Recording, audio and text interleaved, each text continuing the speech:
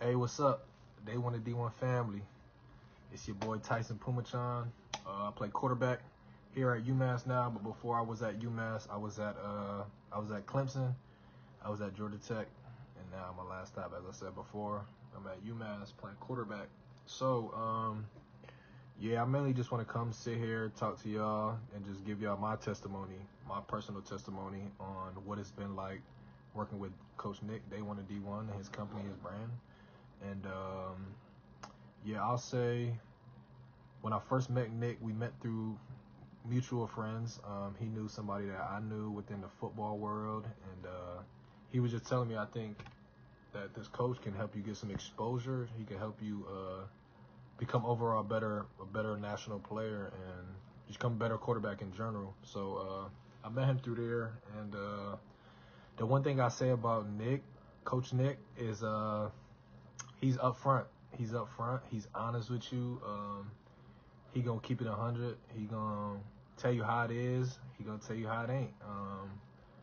And he has a genuineness about him that I think a lot of other people don't have. You can kind of get that feel as just a human being in general, like who's genuine, who's not. And I think that Nick definitely brings that to the table, and it's something that sets him apart from other people. So, like I said before, he's transparent, man.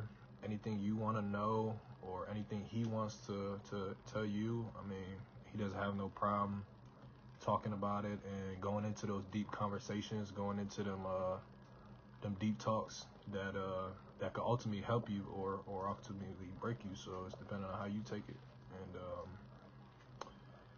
so if I had to give some advice to a future D1 to D1 athlete, I would tell them, come with a serious mindset. Like, if you're in that position to be coming to Coach Nick, a guy like Coach Nick, I mean, you have to be serious. You can't come in there half bull crapping around and just thinking it's gonna work out. Nah, like, it's a two-way street. You got to do your part on and off the field, whatever Coach Nick needs you to take care of, whether that's something with school, whether that's something with the weight room, whether that's something within your position group, whatever it is, just